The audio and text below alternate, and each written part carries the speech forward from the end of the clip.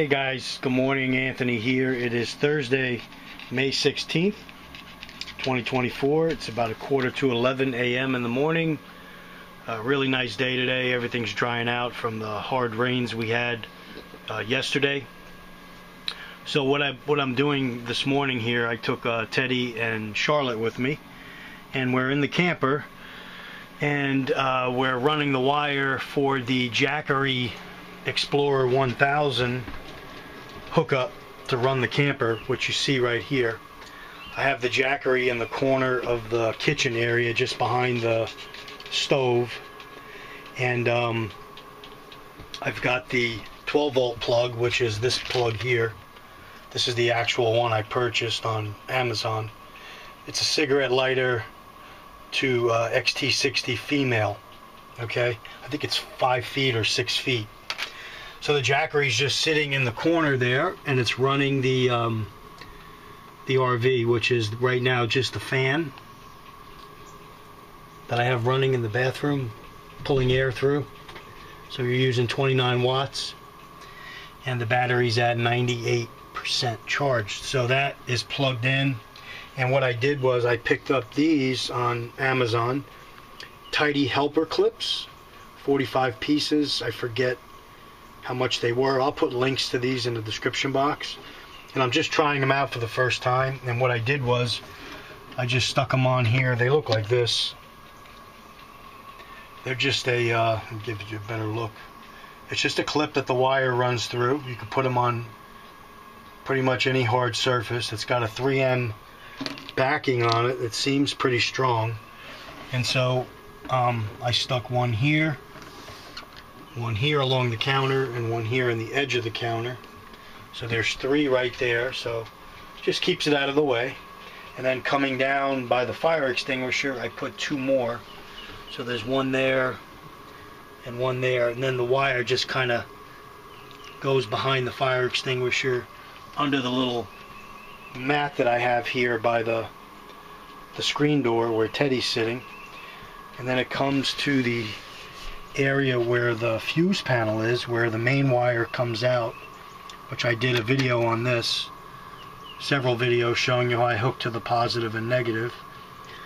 And then so that wire from the Jackery continues running up the side here by the cabinet, okay, right between the screen door frame here and the cabinet.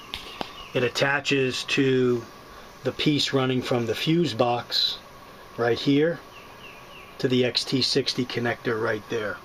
And I just made a little loop here, put one there, and one there, just to keep the wire out of the way so it looks clean. You can't really trip on it. As long as you keep the mat, I'm going to get a better mat here. You just keep the mat over it, you're good to go, basically.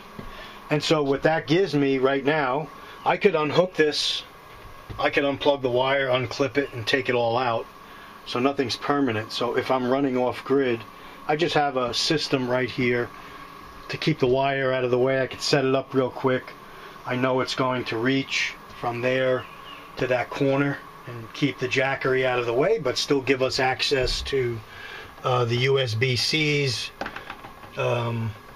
and the other ports to charge our phones, and then the 3 110-volt ports. And then also I could bring in solar through here or here from the outside and charge that battery. This battery, the Jackery Explorer 1000, I think takes up to 200 watts, so I could hook up a 200 watts of solar, put it outside, run the cable, the solar wires in, and like I told you, I'm going to be running the solar wires somewhere through a port. I'm going to drill through the camper, run a port, so I could just feed the solar wires in, have the Jackery running the camper off grid, and also charging at the same time. And again, you can see here, I'm running lights, no problem. I'm not sure if the Dometic refrigerator will go on or not. Let me see something here. because I know it can run on electric. But I have to press battery and see what happens. Let's see what happens with that.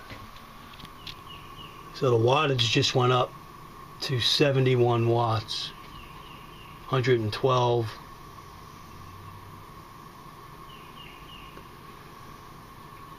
So it looks like I could run the fridge off this as well. So there you see my setting is on high. I'm running it off battery. Okay, and it's lit up inside. So this refrigerator is running. I don't know, I haven't tested it, so I don't know how it's going to run long term, but just showing you here is the first time I'm messing around with it. It is working. So I'm going to go ahead and shut that and see what the wattage goes down to. Okay, I just shut that off. And my wattage just is dropping now to 80. It should go back down to the 30 watts just for the ceiling fan. Okay, so I know the Jackery right now is doing its job. The wires are out of the way, and I could run off grid. I could run the slide like I showed you guys the other day. I could run all the house lights inside. I could run, I don't have any water in the system. I could take a shower if I wanted to. If I had water in the tank, it'll heat water. The radio is active. I showed you that also the other day. Just show you again for those of you that may not have seen the video.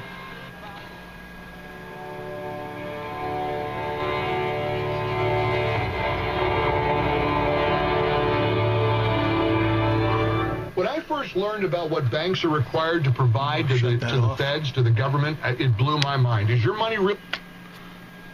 And the TV here is plug-in. I could easily unplug that TV and plug it into the Jackery with an extension cord and run the TV as well. And you see here on the bed area, I keep the table, the kitchen table, right there on the mattress while the camper's in storage. I have the windows open on the bed here on the left and the right just to get some air today. But you see here the lights are all working. Let's do this. Let's turn on all the lights. Since I'm doing tests here, we'll turn on all the lights in the camper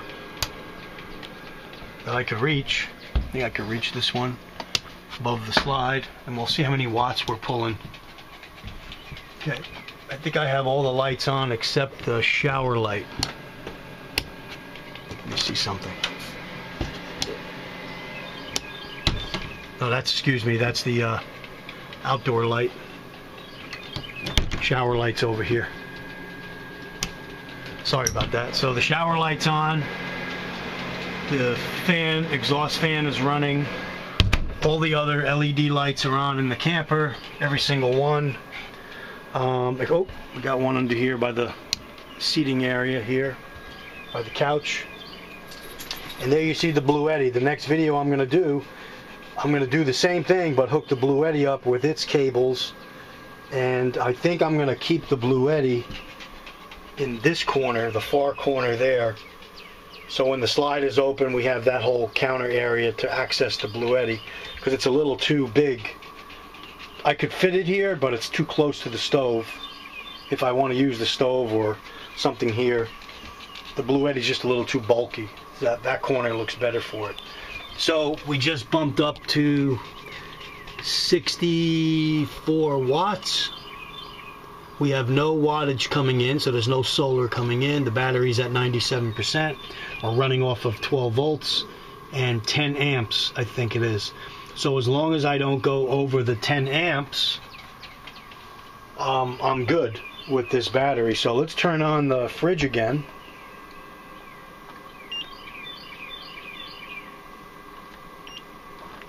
Battery. And see what happens.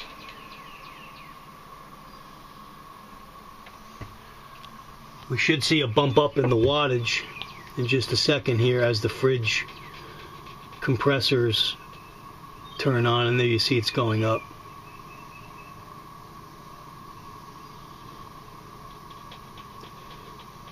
So, okay. The fridge is on. I guess when the compressor goes on, that's going to go up even higher. But yep, we could run the refrigerator off that as well. So that's my test today on the Jackery Explorer 1000. Running the RV just with a cleaner setup here with the wires. Show you guys. I know this is a 10-minute video, but it's going to help me as well in the future if I need to go back and look at something. And hopefully it'll help some of you guys that are, you know, contemplating doing this. I just, you know, set this up where I drilled right through the side here, took the door off, took this whole piece off, accessed the positive and the negative at the top here, and just ran that wire in there. And that's it. So I could just plug and play. That's what I wanted. Want to go off grid? We're stopped somewhere. We got to run stuff. We could go off grid and run lights, fans, refrigerator, and do it two ways. One with a smaller battery that's easier to, you know, take in and out, maneuver, and for a longer period of time. This battery, the Blue Eddy, it's a little over 60 pounds, but it's 2,000 watts with 4,800 surge watts. So, and it could take 700 watts of solar. So for a longer term, the Blue Eddy's the answer. But for short term, quick off the grid stuff, the Jackery 1000's no problem. So let me know if you have any questions or comments. I'll put the links to this stuff that I bought. I also bought the 10-foot extension cable if I needed it. When I set up the Blue Eddy, I may need it, so in the next video you'll see that. You might see that cord. Alright, Anthony signing off. Teddy and Charlotte, you guys want to say something? You guys are having fun, right? You like coming to the camper, right? Yep. Okay, so Anthony signing off. Take care and stay ready.